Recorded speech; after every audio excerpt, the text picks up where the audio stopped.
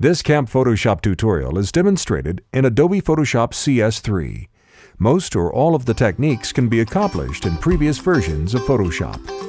Welcome to CampPhotoshop, the destination for new adventures and creativity.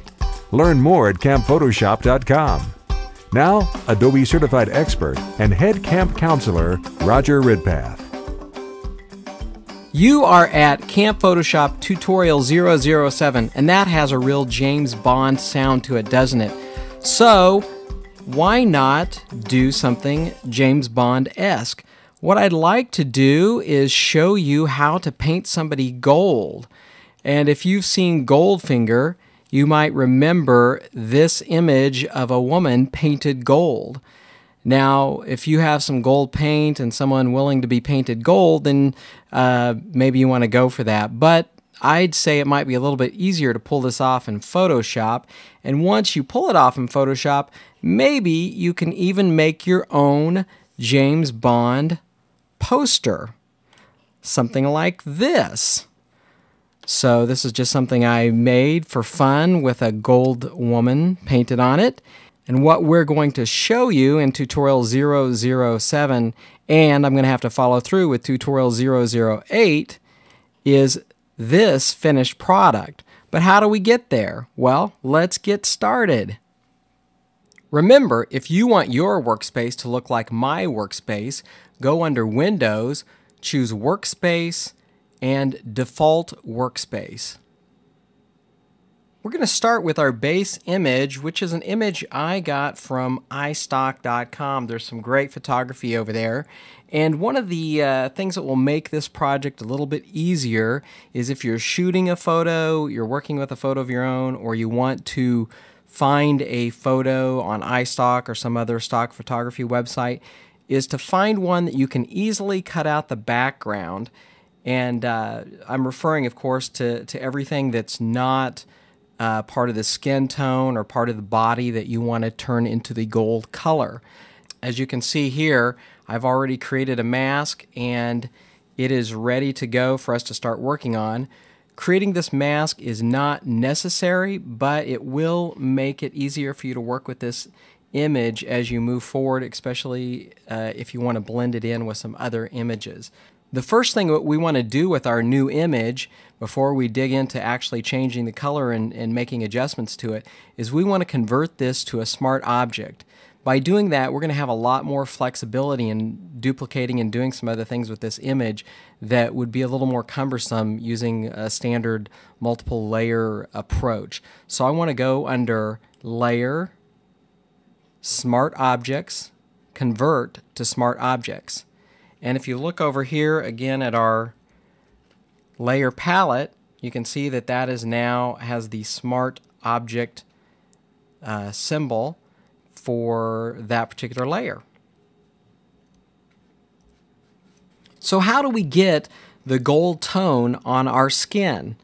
Well, the fastest and simplest way to approach this is to utilize the foreground and background colors. But before we can actually utilize those, we need to determine what actually gold looks like. And it's best to have a reference to do that, although you're welcome to guess. I went to iStock.com and found this great image with some gold cups and saucers in them. And what we're looking for is a highlight area of gold and a shadow. Now these saucers have all kinds of shadow and darker areas of gold that we can pick from as well. The way that we select those to utilize in our gradient overlay is to go down to your foreground color, double click, use the eyedropper tool and select a highlight gold area in one of these cups, and I'm going to say OK. Go to your background color swatch, double click, and now we want to pick a shadow out of our gold saucer. And I wouldn't pick something too dark because you're going to get a lot of black in it. You still want to make sure you get something with some color, but something that's in the shadows here that's a little bit dark. It looks like that will work great.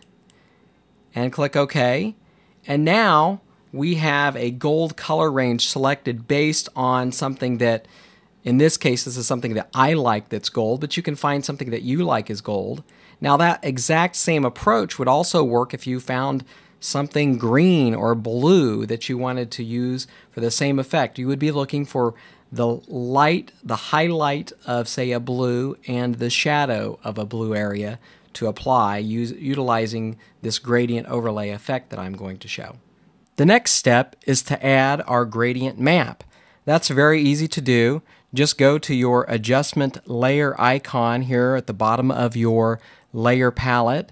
Click on that. That will bring up this list, and gradient map is right here. Select that.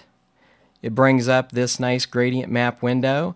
By default, it should pick up the two colors that you selected in your foreground and your background. If you did not get those colors, you can click here and select your foreground and background colors from this pop-up menu. Once you have that, that's all you need to do here.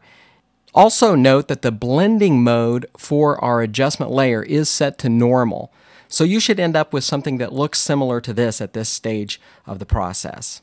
Now we need to do a few things with some layers. You want to click on our original smart layer that we made of our image. Go up to your layer, smart objects, a new smart object via copy. Now back to our layer, you can see that our copy is here.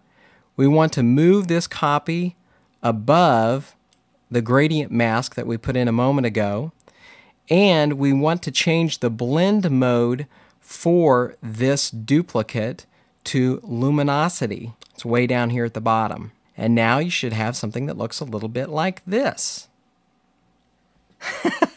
Hey campers, I've run out of time for this tutorial, but make sure and make your way over to Camp Photoshop Tutorial 008, where you'll see me finish up this technique of painting a woman gold. And when we get finished over there at 008, it will look just like this. Raj, that looks great. You've reached the end of this camping trip. Hike over to CampPhotoshop.com, where visitors can sign up for freebies and more video tutorials by Adobe certified expert and camp counselor Roger Redpath.